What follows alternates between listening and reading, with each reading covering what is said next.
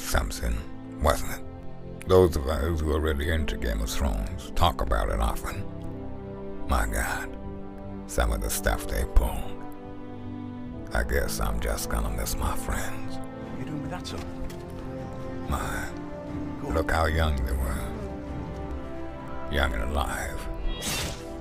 And so very innocent. The face of hope.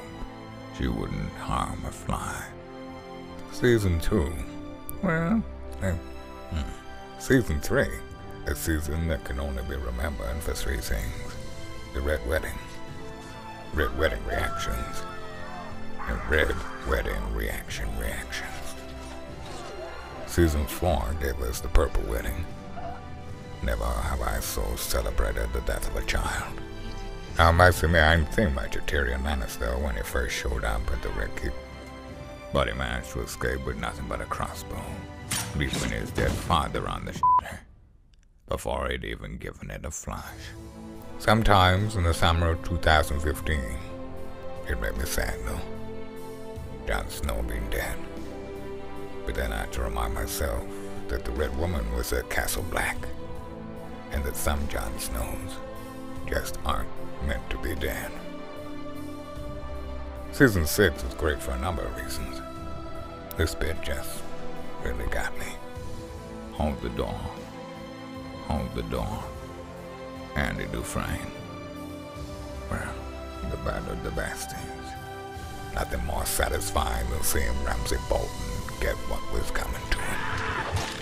At Season 7, I remember thinking it would take a man 600 years to tunnel through that wall.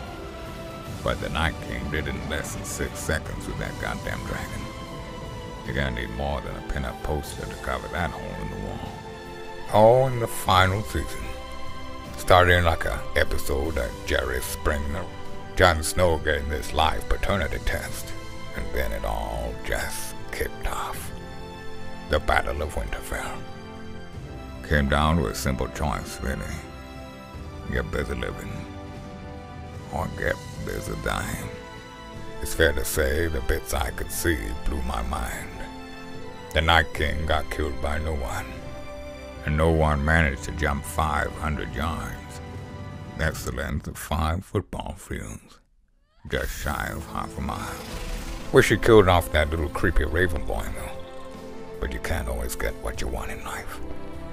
Remember that sweet, innocent face of hope? Well, hope is a dangerous thing. Everybody thought she'd show mercy. But some dragons just aren't meant to be caged. And finally, she was his lover, his queen, his auntie. And he killed that bitch before her ass even touched the throne. After all this time, we finally got to see who. You gotta be shitting me. No wonder he was sad, looking so smug all the time. The new king's expression matched all of ours. And as we forget, those we lost along the way. Henry VIII, Callum Drogo, Sean Bean, Jaime Lannister's hand, the bodyguard, Jon Snow's stepmom, but not really. This guy, possibly the stupidest man who ever lived. And lots more. It was mostly really great.